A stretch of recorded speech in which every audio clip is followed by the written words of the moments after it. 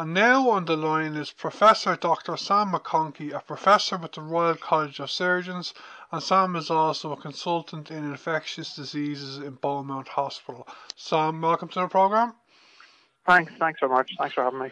Okay, Sam, I interviewed you for the first time nearly 5 years ago after a talk you gave in Trinity College on Ebola. Indeed, the topic of Ebola and the outbreak of it in the DRC and Uganda is the main reason I got in touch with you today to do this second interview. First of all, bearing in mind that Near FM and Beaumont Hospital are only a kilometre or two away from one another, could you just start off by telling us a bit about your job in general in Beaumont Hospital? Okay, so Beaumont is a really big teaching hospital that's linked to the Royal College of Surgeons. We have many different specialty units there. I have been running the one on infectious disease for the last 15 years, since 2005. Infectious disease is very broad, simple things like pneumonia, cellulitis and urine infections, but also some more serious things like bloodstream infection, which your listeners might recognise as sepsis, with staphylococci and streptococci and maybe other names of bacteria that people never heard of. Then if people go travelling and come back with fever from other places other than Ireland, we look after them as well. Because we're all near the airport, the sick people in the airport tend to be brought here, as you know, and that's fine. We look after the people from the airport with unusual things.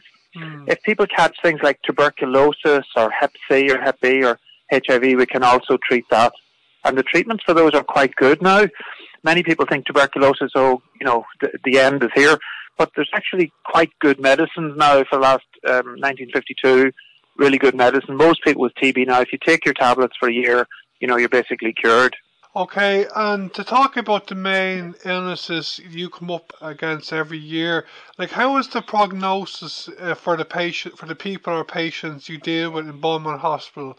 On the main, so they're a lot better than they used to be. A lot of these things like, syphilis, gonorrhea, tuberculosis, HIV, hepatitis C, they've got a very bad reputation. And if anyone hears about them and thinks, I might have it, they're horrified. But I suppose one of the things I'd like the listeners to take away from this is that there's actually very good diagnostic tests and good treatments for these. So if anyone thinks they might have any of those infections, they should either go to the GP or another healthcare establishment and actually get tested for, any of those sort of frightening things. Because if you get the test done, for most part, there's quite good treatment nowadays. I've done several radio interviews about HIV and AIDS and a couple about malaria and TB over the last few years, and I'm aware that we are really fortunate in Ireland that we have the services to treat people infected with these illnesses, because a lot of people around the world, a lot of people, like for example, I believe that HIV and AIDS could be ended if the funding was available. The biggest problem is that true? The funding isn't available. Is that true? There's good funding, in fairness, in Ireland for HIV treatment. I know, yeah. So if there's a new tablet out now, the government, in fairness, pay for it for everyone who lives here. But in many countries, particularly in Africa, there's a lot of people with HIV there and they don't have enough money to pay for the tablets. The tablets are expensive. But if you're right, if you tested everyone and everyone took their treatment and everyone stayed on the treatment and took it regularly, these treatments you have to take them very religiously. You have to take them reliably. If you take them every second day, they don't work properly. So it's very, very important to really adhere or comply with the treatment in a regular way. But what I tell people, I'll tell you this now, this is my underpants story. So, most people, like when they get up in the morning and put on their underpants, you wouldn't go outside usually without them. So most of us are able to remember to put on our underpants.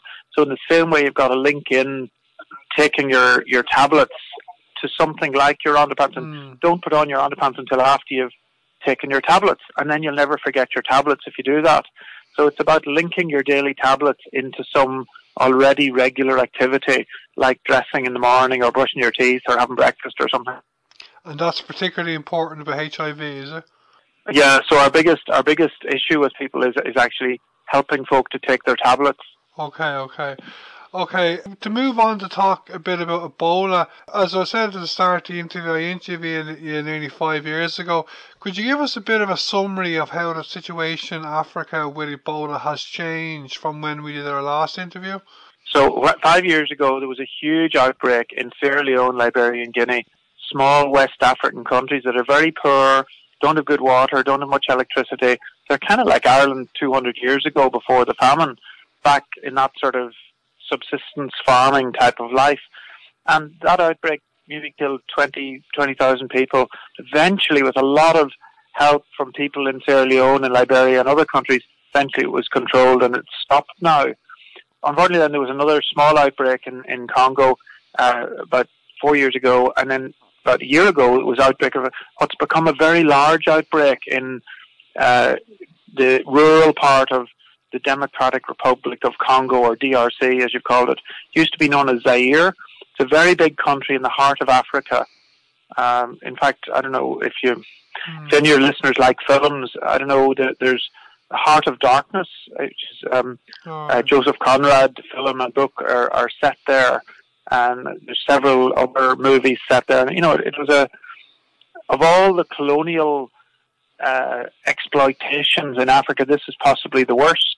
There was the King of Belgium called Prince Leopold. He owned it as his own personal colony, and he exploited it for rubber plantations and did horrendous things, I have to say, in the name of profit. So it's been a sad and very difficult history, for a couple of 100 years.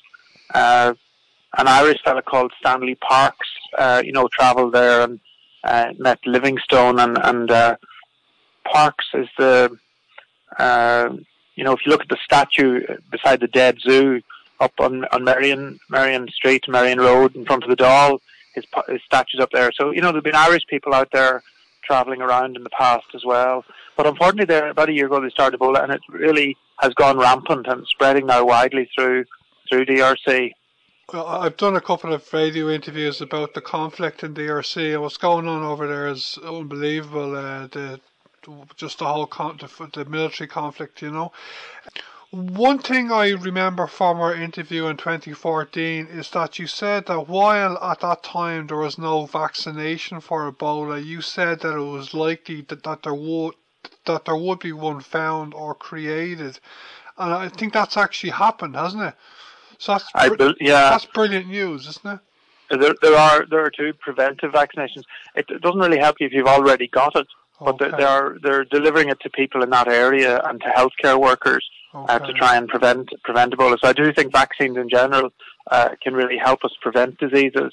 That's true for many cancers. You can actually prevent many cancers with vaccines, like hepatitis B vaccine prevents hepatocellular carcinoma, and as I'm sure you and your listeners know, human papillomavirus vaccine prevents cervical carcinoma.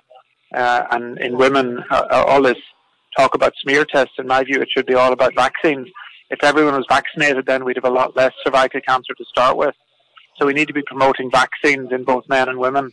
Men, the cervical or the human papillomavirus causes head and mouth cancer and penile and anal cancer. So I do think boys should be getting it as well as girls. It's not just an issue for women's health, it's an issue for men's health as well. Okay, and I understand that only in the last few days, I believe, the Ebola outbreak has spread somewhat to Uganda. What, in your opinion, is the most likely way in which the situation is going to develop? Well, it's people are travelling from one place to another, and it's human travel that's causing the Ebola to spread. So we really need control of this outbreak with better diagnostics and better control and essentially sort of quarantine and careful monitoring of contacts. So if I'm diagnosed with Ebola today, everyone who I've touched or met in the last 10, 20 days should be watched carefully for several weeks to see if they're okay. And maybe even their movements need to be restricted. And the frontline health workers dealing with the Ebola outbreak are really brilliant heroes, aren't they? Really amazing. Sadly, in Sierra Leone, some of them died. Some of them I knew. So it is a risk to staff. Now we wear gloves and gowns and aprons and all the hazmat suits. But even despite all that, there were some people who actually ended up catching Ebola. Well, no, I think that's good for everyone to realise that the world is a very small place, and what's happening on the other side, whether it's in Africa or Asia, affects all of us. So we can't just sort of think that we in Ireland or in North Dublin are an island all on our own. we've a lot of people coming and going and travelling, and we like travelling. So the world is one world, if you like, in my view, and we're all part of one world together. So really, we've got to care for and look after people in other parts of the world who have different diseases as well, rather than just looking at our own little patch, because we're interconnected.